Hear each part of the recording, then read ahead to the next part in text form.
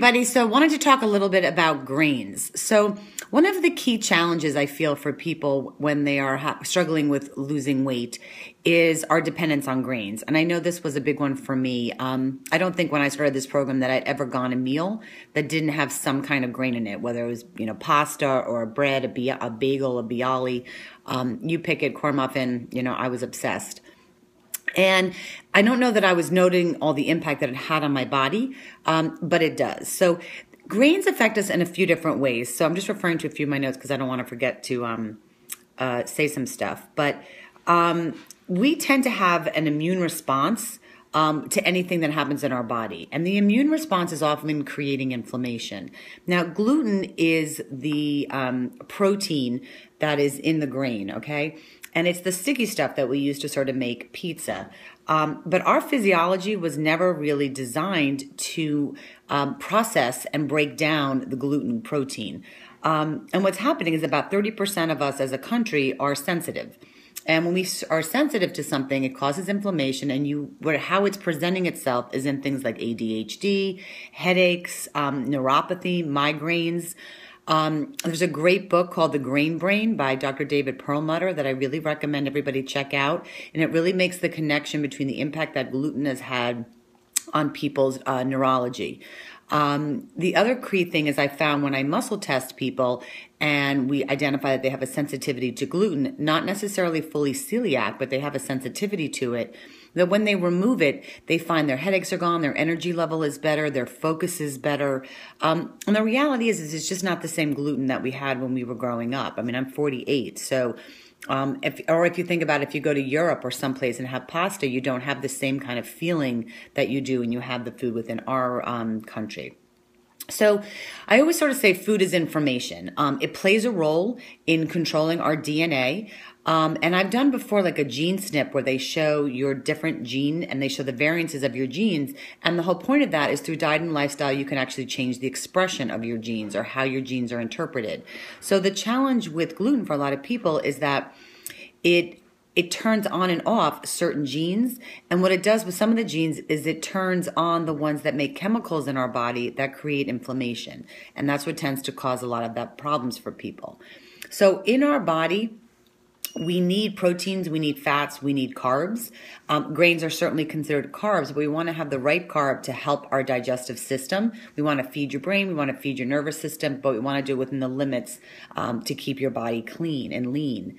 Now, when you have grains that you see that are enriched, that basically means that they've taken out nutrients out of the grain to sort of divide and conquer and get more out of the grain. But in that case, you're then losing the different nutrients that you need to have within what you're eating. So it might say enriched with B vitamins and stuff. Well, it should have had that to begin with. It didn't need to be taken out, which I always find to be a challenge because when you hear things like enrichment, you think it's something that's better.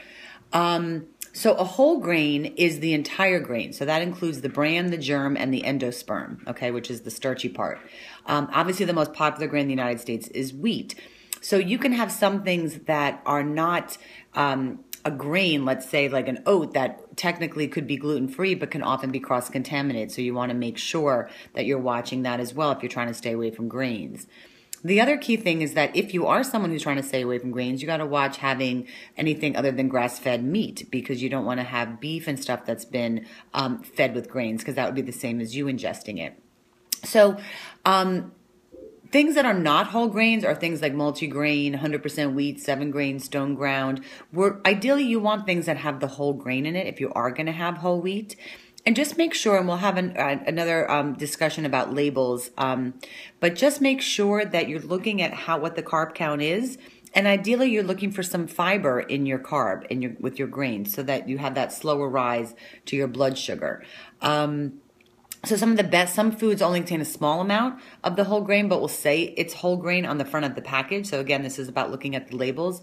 All cereals and grains, you want to read the ingredient list first and look for the following sources of whole grains as the first ingredient: bulgur, whole wheat flour, whole oats or oatmeal, whole grain corn or cornmeal, brown rice, whole rye, whole grain barley, wild rice, buckwheat flour, millet, quinoa, which is a great sort of protein, also works like a protein and sort of a carb in your body, but has a low glycemic impact on your blood sugar.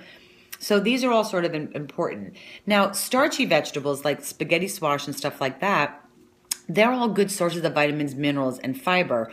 The best choices do not have added fats with them. So parsnips, plantains, sweet potatoes, pumpkins, acorn squash, butternut squash, green peas, and corn. But just keep in mind, because of their starchy content, they're not really great for you while you're trying to perhaps be on the journey to lose some weight. So those would be the things that I would give up if your goal is very focused.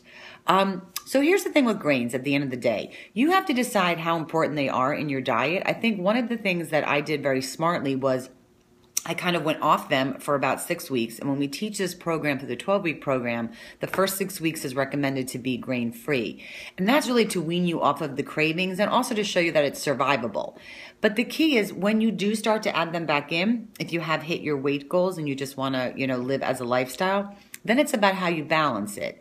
And that's the key, because if I go back to the way I was eating before, where I had pasta at just about every meal, and certainly wasn't having breakfasts that had proteins and fiber at all, that's when the weight holds on. So it's a good thing for you to play around with to decide what its impact is for you.